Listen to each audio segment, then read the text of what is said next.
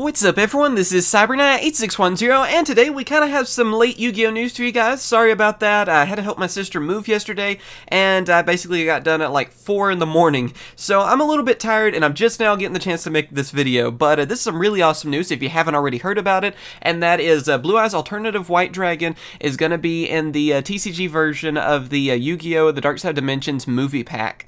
So evidently it's been confirmed because it's one of the giant card prizes that you can get at the European World Championship qualifier, and yeah, I mean, I'm just glad that we actually have this confirmed now, because this card is awesome. It's helping Blue Eyes actually doing very well in the OCG meta, and so basically everyone needs to get that Blue Eyes support as quickly as possible. I'm sure a lot of it's already gone from prize, because like I said, this info was out yesterday, I believe, and yeah, I mean, this card helps out Blue Eyes so much. That, and then of course we're getting the Felgrand Structure deck, so that gives us more things, and even the other monster I'm going to talk about here in a little bit later that was also revealed today is something that can also be used with Blue Eyes. So Blue Eyes is getting all kinds of love lately. Glad to see this going to be in the movie pack for us, so we're not going to have to wait that long in the TCG, so definitely looking forward to that. And I think I might actually build Blue Eyes now after that, because I was debating on what should I build, so I was like, well, what do I actually want to build? Should I just wait on Dark Magician or what? So I might actually go with Blue Eyes, so we'll just have to wait and see on that. But yeah, just tell me in the comments what you guys think about this finally being confirmed,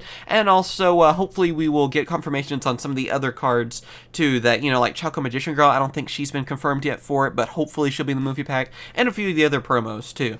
But yeah, just tell me in the comments what you guys are looking forward to from this movie pack, and if you plan on building Blue Eyes, or if you're gonna wait for the Red Eye support or Dark Magician support. I'm just kind of wondering what you guys, of the main three, you're planning to go with. As always, thank you guys for watching. Be sure to subscribe for more Yu-Gi-Oh news, even though sometimes it might be a little late. Again, sorry about that. And of course I will catch you guys later. See ya.